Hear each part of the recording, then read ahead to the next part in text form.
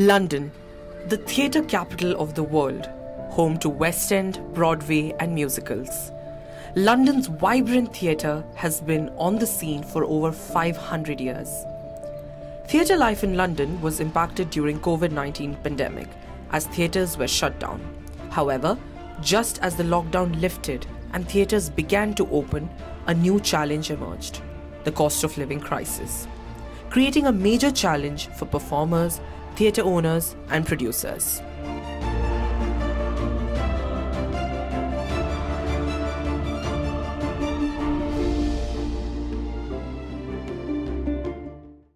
With the cost of living crisis looming over the UK, the entertainment industry has been majorly affected. The average ticket prices have now risen from £116 to £140 in the last 4 years.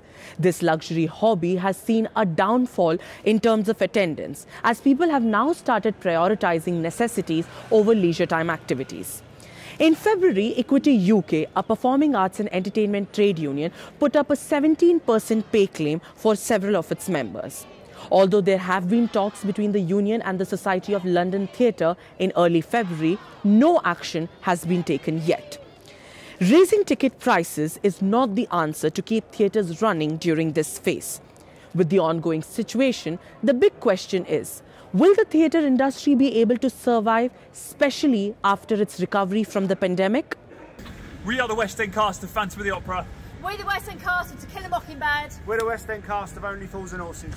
And we're all standing up for 17! Stand up for 17! 17! To know more about the situation, we spoke to a few theatre performers at the West End musical on how they are dealing with this challenge. I've been performing in the West End for over 6 years now, but when COVID hit, I couldn't work and fell into debt. I took on 2 part-time sales jobs, which I still have to do today alongside with West End work, as the one performing job alone just doesn't pay enough to cover the cost living in London and my outgoings. So I'm currently planning how to leave stage management, the job I love and have done for a decade, because I want to have kids in a year or two, and I don't see it being possible if I'm working in live theatre. The hours are relentless and you don't earn enough money to be able to afford childcare, let alone shoes and books. I've worked so hard, I'm really proud of myself and my skills I've built up, but this is the height of my career already, then that's just not sustainable.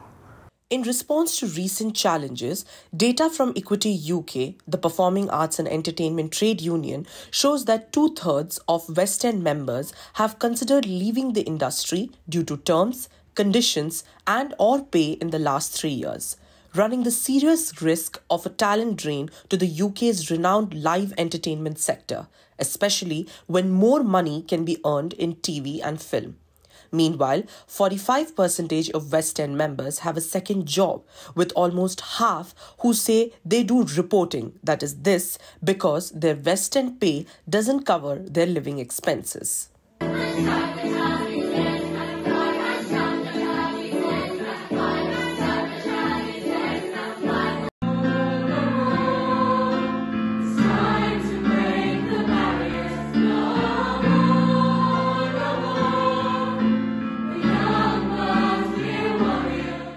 Due to the effects of the pandemic and the ongoing cost of living crisis and inflation, theatre productions have now started facing a challenge in terms of funding and payment. This has also brought in added pressure to theatre charities, as they are now being flooded with funding applications, particularly for those on 0-hour and hourly contracts. Emily Gray, the creative director and chief executive of British Youth Music Theatre based in Peckham, gives her insights into the challenges that theatre productions are now facing.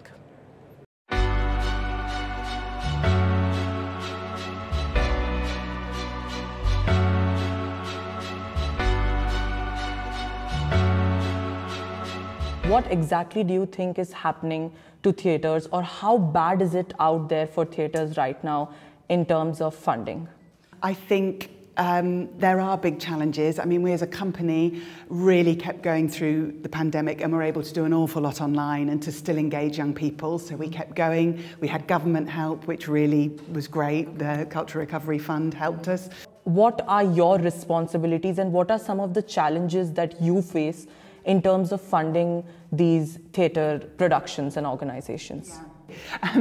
So I think one of our greatest fears in the theatre industry is becoming elitist, and that's particularly so, those opportunities for young people becoming exclusive just for those whose parents can afford it. And so we have to work all the time at building enough funds to make our work accessible, and in a time where there's such an awareness and a need for diversity and for looking at new voices and making sure we're engaging with all types of people. It isn't on the ground, it isn't in a tree.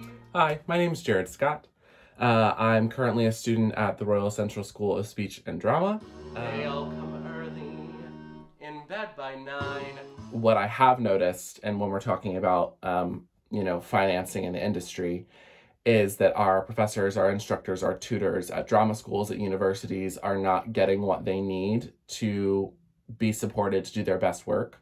And because those people are the ones creating and bringing up the new generation of performers, those performers are missing out on key instruction because the UK government can't be bothered to pay an appropriate rate to keep these instructors going and doing their best work. So that's where I'm kind of seeing the arts be affected by financing with the UK government.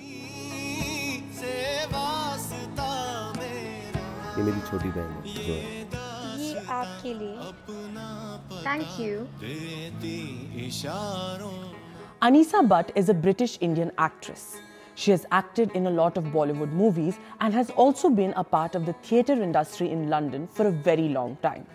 She made a debut in a Hindi TV series, Ishan, which aired on Disney Channel India. Apart from this, she has also acted in Shuja Ali's Baat Ban Gayi and other Bollywood movies like Ye Jawani Hai Diwani and Zindagi Na Milegi Dobara. Let's hear from Anisa Butt.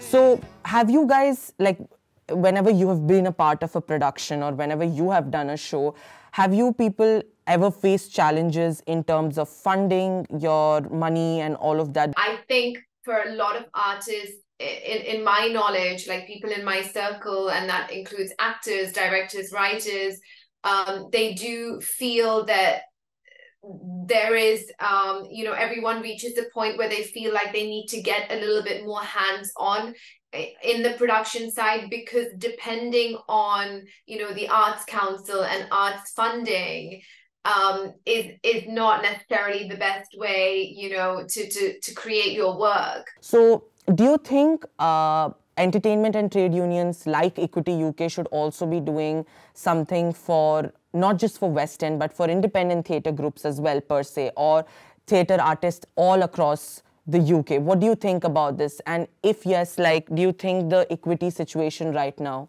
with the whole 17% pay claim, is it actually going to be beneficial? I didn't feel that there was a trade union quite like Equity supporting artists in the way that Equity does. So, it's one of those things, being part of a union, which, it might feel like they're not really doing much. But when, push comes to shove and when there is an actual issue, I think that's where you really see that they are supporting you. American filmmaker Charlie Kaufman once said, "There's theatre in life, obviously, and there's life in theatre. And not just one, the lives of several people who are involved in various roles, be it actors, producers, stage managers, directors. The performing arts industry is serving a purpose, making the lives of people better by bringing a smile on their faces." As we saw, theatre artists are now struggling with a crisis that has no answers or solutions. Statistics show that 47% of artists have faced difficulties in meeting essential costs during the 2021-22 period. With the hashtag #StandUpFor17 campaign in place, several theatre artists will benefit. Nevertheless, the Society of London Theatre and Equity are yet to come to an agreement. What will be interesting to see is whether a strike action will take place in the next few months if the negotiations are not successful.